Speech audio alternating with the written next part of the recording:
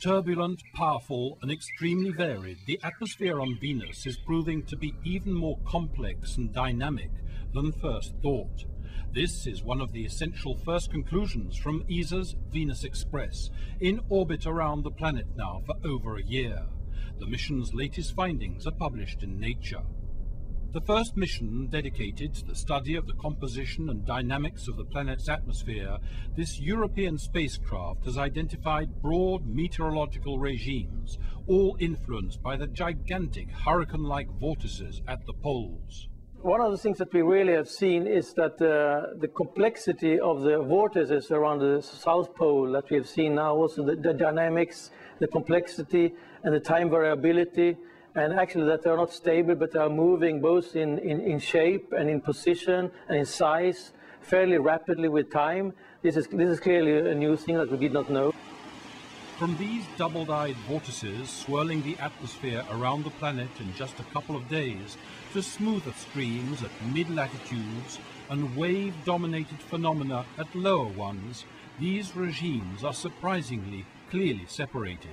The low latitudes have a much more stormy kind of appearance, turbulent and clumpy clouds and chaotic behavior in the atmosphere. Whereas once you get nearer to the pole, but not all the way to the dipole, the flow becomes much more laminar and is just flowing around in a very organized way. And the remarkable thing is the barrier between the two is very, very sharp. Something is happening at middle latitudes that causes basically the physics of the way the atmosphere is circulating to change in terms of the detailed the weather, if you like. The spacecraft's elongated orbit has allowed its instruments, notably the VMC camera working in the ultraviolet range and the VIRTIS imaging spectrometer, to obtain long-shot views of the planet's weather patterns, mosaics showing the different types of cloud formation and wind speeds, varying according to altitude and latitude. Here you see in the equatorial region, you see the so-called mottled clouds, chaotic features which are indicative of the convection which is happening approximately in the tropical latitudes of Venus. Then these chaotic motions and mottled clouds, they give way to more regular streaky features that gives you about that the flow is more laminar, and these streaks they give you the direction of the flow in the Venus atmosphere. Then going further to the south, you enter the so-called white band, which is actually lots of haze material which is above the absorbing cloud, and it's very variable feature, and sometimes you see that during a couple of days this boundary of this bright band, it can expand by thousands of kilometers. So this is very dynamical region. Venus Express has obtained much information on the composition and physical processes active in the atmosphere, and notably has been able to measure the loss of molecules stripped away by the solar wind. What we're looking for in particular is the loss of water from Venus, and the heaviest part of water is the oxygen, so the loss of that's particularly important. And these are actually oxygen ions, O+, plotted on a scale here where the red is a large amount and blue is a small amount. And you see it looks like a plume of oxygen being thrown away from the planet and blown off into space and lost. And we believe, and we're trying to prove, that this oxygen mainly started out in the early days on Venus as water vapor, when Venus had a lot more water than it does now.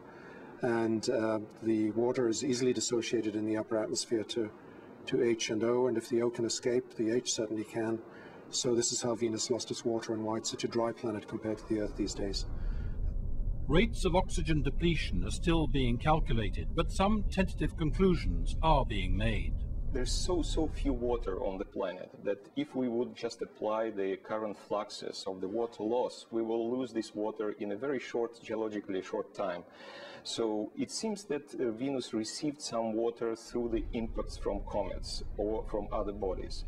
And probably received within the last few 100 million years. Venus Express has also probably brought the final answer to the controversy about the presence of lightning. We have seen from measurements by the magnetometer, we have signatures which can basically only have been generated by lightning, and this occurs quite frequently. So this has been suspected in the past, and that has also important implications in the chemistry in particular, because lightning is a source of energy input and a catalyst to chemical reactions. The Venusian picture is still far from complete.